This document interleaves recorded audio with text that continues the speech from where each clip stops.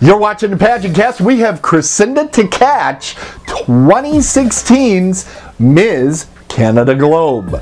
And tonight, we talk to her about the pageant herself and her big trip to Asia to compete. That's Chrisinda Tkatch, Ms. Canada Globe 2016, tonight on the PageantCast.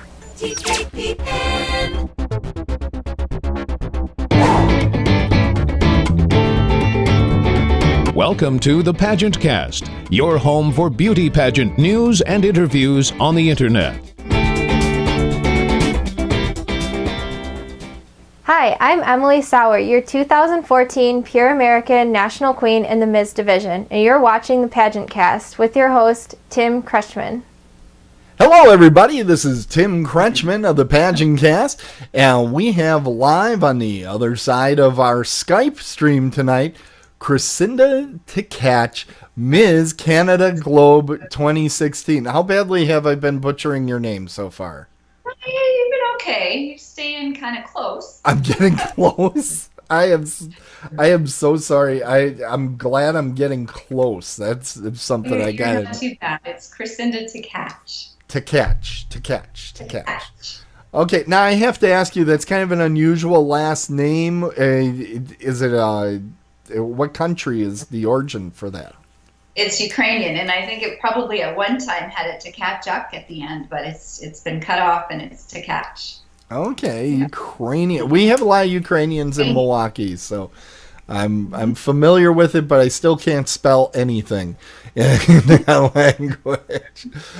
All right, now we talked about in the past about a lot of the activities that you're involved in, but one of the things that on top of everything else you're doing, the job and being a community organizer, you're also a single mom. So I'm going to give you a moment that you can brag on your child Nathan, particularly if you wish to embarrass him. We love that stuff, so feel free to go hog wild. So tell us about your son. Oh, goodness. Nathan is 17. He's going to be 18 in April. He's in grade 12. He is, he's awesome. I don't know what to tell you about him. He's a polite kid. He's got a really good job. He really likes his job. He actually just got back about 20 minutes ago from Fernie, and that's his passion. His passion is snowboarding. And so he went with some buddies that he goes every year with their family, and he does his jumps, and he scares me every time. A few years ago, he dislocated his collarbone, so ever since then, I'm a little nervous when he goes. But he always comes back really, really happy because that's his thing. And then in the fall, he's always waiting. And summer's here, he's always talking about he wishes the snow was here so that he could be snowboarding. So I miss him. He's grade 12, so I'm a little nervous. I just bought him his suit for grad, and he could have whatever he wanted. I said I didn't care. He's going to leave me in a year or two, I'm thinking, unless he decides to stay. Well, when you're in a cold weather climate, it's good that you enjoy it because, somebody that's into snowboarding and lives in Florida, you're going to find your opportunities rather limited. But where you are actually with the warmth, but. Now, did you have decent snow up there this year? Because here in Milwaukee, we had it through Christmas, and then it stopped the very moment I bought a new pair of snowshoes. And it just went, whoop. I was like, this is the year I do snowshoeing. And then it stopped snowing immediately. Bummer, hey? We did have snow this year. Actually, we had quite a bit of snow. And I prefer, if you're going to have winter, you need to have snow. It's cleaner and it looks better and it's pretty. Yes. And you have Christmas and you have, you need snow at Christmas time. I've had Christmas elsewhere, and it never quite feels the same when you don't have the white stuff on the ground. But yeah, I don't mind a sunny day. Sunny day in winter is nice. A gloomy day, not so nice. Yeah, and there's something about fresh snow versus the snow that's been out there for a week and has turned black, and there's all these dirty puddles, and That's no good. You don't want that No. stuff. But it's interesting you said that about Christmas because I feel the same way. I have gone to Florida more than once. The week after Thanksgiving. Yeah, the week after Thanksgiving is the quietest for Disney World, everybody. So I go down there and I hit that, but they have all the, Christmas displays and all that. And I go, this doesn't feel right at all. I should be freezing my tuchus off. And by the time we get back home, it usually obliges. And it feels like Christmas at that point. But until that happens, it's kind of like, it's kind of like watching Die Hard in the summer. It just doesn't feel like Christmas. You have to watch it around in December. I don't like, I love spring, but I don't like the mess when all the snow is melting and your vehicle's dirty and your garage is dirty and, you don't quite know what to wear and you're ruining your leather boots and, because it's mucky. It was like that last week. This week it's a little bit better, so. Absolutely. Now, tell us a little bit about the pageant itself. The folks watching want to know. We probably have people watching that are thinking, should I join the Canada Globe pageant? So what can you tell us about the pageant itself? Well, going to actually Hainan, China was exciting. It was a really good experience for me. I went by myself this year, and a lot of people ask me how I felt about that, but I have done a lot of traveling, so it didn't bother me, and I quite enjoyed it. It was a wonderful experience. I met some really, really amazing women from across the world. I have friends all over the place, as I'm sure Kimberly could say. That's the part that I valued the most. We did a lot of. I think a lot of people think when you go, I knew I was going to have work to do when I got there. And you definitely do. You're there to get ready for a big show. The publicity there is huge. Pageantry in China is a lot different than pageantry in Regina, Saskatchewan. I came back and not everybody even knew that it was on, whereas in China, the cab drivers knew who I was. And, really? People were stealing your posters and doing all kinds of things. So, yeah, it was a different world for sure.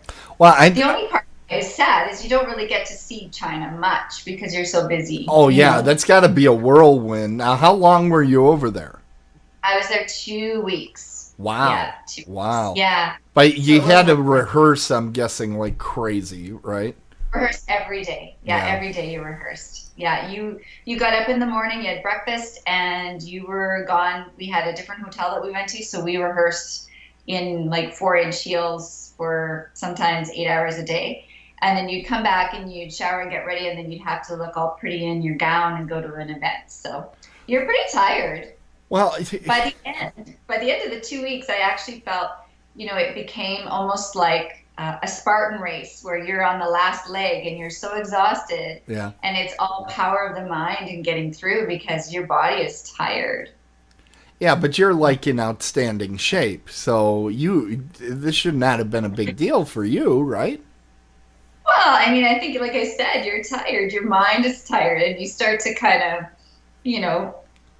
I don't know. Your friendships kind of get you each other. The girls kind of keep you going, and you support each other. And, that was the big part. There was no cattiness or anything like that. You never saw that there. It was very nice. Now, what's the biggest surprise about China that you had while you were out there? What was the thing that you went, oh, I didn't realize this about China? Well, I have been in Asia a few times, so I wasn't completely surprised with being there. But I think it was probably the food. I knew the food was going to be a challenge, and so I did take some things with me, like protein bars, and I took just like the powdered protein, different things to kind of, if I needed it, which kind of ran out after about 10 days. And then I had to go to to their diet. I think everybody lost probably on average 10 pounds while they were there, because I know I was worried about my gowns fitting at the end for the actual competition. I was, thinking I was going to have to pin them and stuff. So maybe it was that. I knew the food would be different. It wasn't terrible. It was different. Last time you didn't know what it was. And so, well, and that's not comfort food at that point, right? When you're not comfortable with it. The ketchup chips for some reason. All right, and let's. Why don't you look right into that camera? And if somebody was to ask you directly, why should I compete at Globe Canada? What would you tell them? You know, what my experience this year has been it's the networking and the meeting great people in my community. It gave me a platform to use my voice to support a lot of things that I really believe in, as far as the charity work that I like to do. You have to, I think, you can do what you want with it. You can do nothing, and you can just wear a crown and wear your banner and go to the odd event, or you can try to make a difference. And I think that for me, that's what I wanted to do. I really wanted to put myself out there this year. I did 8 to 9 events throughout the year. So I put a lot of work into it, and I'm proud of what I've done. And I think that personally, it's been a year of growth for me. And I hope that whoever chooses or whoever does get the crown chooses to do the same, just really grow and learn about themselves and contribute to their communities, because that's really a great opportunity for you if you were to even just be Miss Regina. Was that for me, being Miss Regina Globe before being Miss Canada? It really did kind of give me the platform, you know, to support a lot of things. So. Well, they were lucky to have you as a representative, and you did a great job. Now, you mentioned some of the appearances. What type of appearances did you participate in this year? Between going, in the beginning, I did the Lady in Red event. That was my first year last year. And then I went to a ton of events. I went to everything from the Premier's Golf Ball, which was for Sophia House as well. I went to Bow Ties and Sweethearts, which was for a number of charities. I went, I just tons and tons of events. Any event that kind of came up for hospitals or women and children or those sorts of things, I went to. I've lost count on how many I went to. I enjoyed it. There is an expense to it, and I think that you need to be prepared for that as going into the Globe. It's not, if you do want to do a lot with it or attend a lot of events, it is expensive. So you need to keep that in mind, and I think you need to be prepared for fundraising and that sort of things, because otherwise it could be pretty tough, especially for a single mom. But it's a once in a lifetime type of opportunity, and that's what you have to weigh against. No, there's been a lot. I would say a lot of great friendships that I've built. A lot of I actually believe that after this year, I'll be looking at going on a committee. Actually being a part of Sophia House, which I would like to be a part of Sophia House more on a long-term basis. Yeah, and you know what? I've had the opportunity to network different places to get.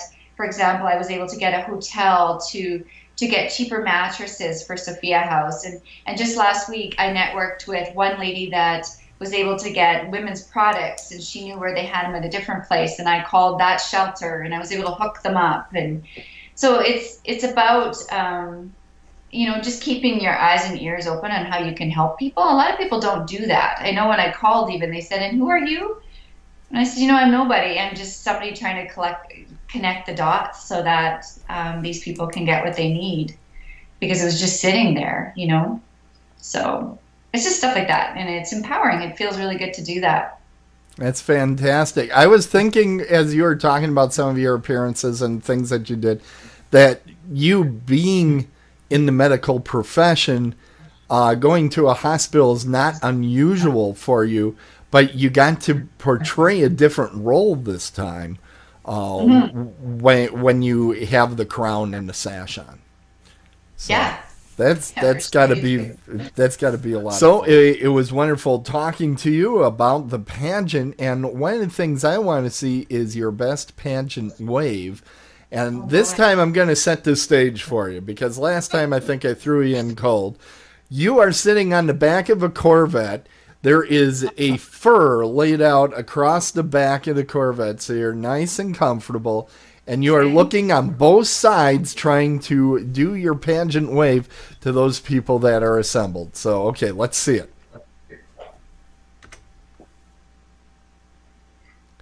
There it is. Wonderful. And somehow the entire car turns with her as she's... Fantastic. Okay, let's say Tiara Dreams to everybody. Until next time, Tiara Dreams.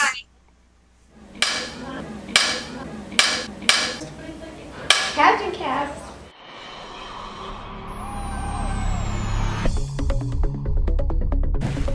We just announced not too long ago that we had an app in the Android Play Store. Well, now we are in the Apple App Store as well. That's right, now you can get a PageantCast app in the two major mobile phone marketplaces, in the Google Play Store and now in the Apple App Store. You can check out the PageantCast and its award-winning website. All the features that are there are here, connections to our Facebook and Twitter accounts, and lots more. You'll want to check it out immediately at the links that are somewhere in our show notes or somewhere nearby, or just do a search on PageantCast. We're the only thing that comes up as that app, surprising as that may be. Please download us and rate us today, and we would love to hear from you what you think about our app. Hope you enjoy it, the PageantCast app.